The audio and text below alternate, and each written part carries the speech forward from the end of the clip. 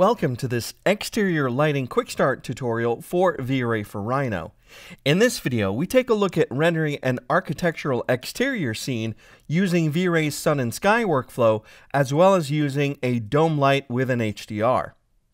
Open the scene file QS03start found in the downloaded assets from the tutorial's webpage, link below. Here I have a scene in Rhino 5, and it's set up to use the default Rhino lighting using an HDRI for the illumination. Now, since I want to judge the lighting independent of materials, I'm going to override all the materials in my scene. So open the asset editor here, and in the settings tab, turn on material override to temporarily assign a simple gray material on everything in the scene, which gives you a faster render feedback on the illumination itself. Now, launch an interactive render. Click and hold the render icon and choose Render with V-Ray Interactive. The VFB opens as the house render resolves with that default Rhino lighting. Now, we're going to add V-Ray's sun and sky. In the Rhino UI, click on the Options gear icon here and select Sun to access the Sun options, and then enable the sun. The VFB updates, lighting up our little house. Next, we'll add the sky to the equation and take out the existing HDRI. In the asset editor, expand the environment section and right-click on the map icon for background and choose Clear to get rid of that existing HDRI environment. Now click on the map icon and select the sky texture instead. And now it looks like the end of the world, it's so bright. This is because the camera in the scene is exposed currently for the HDR lighting that we had before. Click to expand the camera section and set the exposure value, or EV, to a higher value to let less light into the camera. I'm going to settle on 12.5, and that gives me a good exposure. Now, experiment with the time of day and time of year a little bit to see how the sun makes our little house look. You can get a pretty wide range of looks just by changing how the sun lights the house. Now, let's move on to the sun's settings. In the asset editor, click the Lighting tab, and here's the sun that we have in the scene by default in Rhino. Click the arrow to expand the settings for the light. Let's first experiment with the size multiplier. In the VFB, click on the render region icon and define this area of the image. This keeps any updates to the render only to this part of the image for faster response. Using my mouse wheel in the VFB, I'll zoom into this part of the image to focus on these sharp shadows. Now, in the sun, set the size multiplier to 10 and the shadows in the VFB soften quite a bit. Disable region render and see how the soft shadows work for the whole scene. Set the size multiplier back to the default of 1, and we'll move on to changing the color of the sun itself. Click on the filter color swatch and try out some different colors. I'll settle on using a very slight pale blue for this scene. And there we are. The illumination in the scene is pretty good to go, so stop the interactive render with the stop icon in the VFB. In the asset editor, in the settings tab, disable the material override. Change to the geometry tab for a little treat. We've created grass for the scene using V-Ray Fur, so click on Grass entry and expand the distribution section in the settings. Set the per area value to 0.005, which populates the ground area with a little bit of grass, and then go ahead and close the settings. In the Rhino UI, click on the Layers tab and turn on BG Plate, and you'll see it show up in the scene. This is just a geometry plane with a texture applied to it for a simple background to fill out the scene. In the Asset Editor, select the Settings tab, and in the Render Output section, set the resolution to 1280 by 720, and then turn off Interactive and Progressive and start a production render with the Render with V-Ray icon.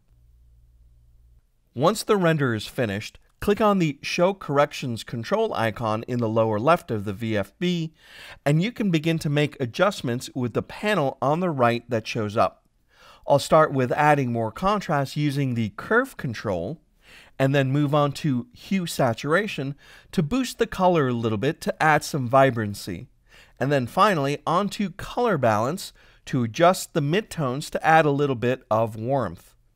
Now click on the Open Lens Effects Settings icon to open its panel on the left of the VFB. Turn on the bloom effect and give it a weight of about 15, a size of about 77, and a shape of about 4 to give the image more of a photographic feel. And there you have it. You can go ahead and save this image at this point because we're about to move on to using another lighting workflow, where we'll be using an HDR image using a V-Ray dome light to light this exterior scene. So, in the VFB, turn off the bloom effect and all the corrections that we added, and then go ahead and close the window. In Layers, go ahead and turn off the BG plate, and then in the Geometry tab, select the grass, and in the Settings Distribution section, set per area to 0 to get rid of that grass, which is certainly a lot easier than mowing it.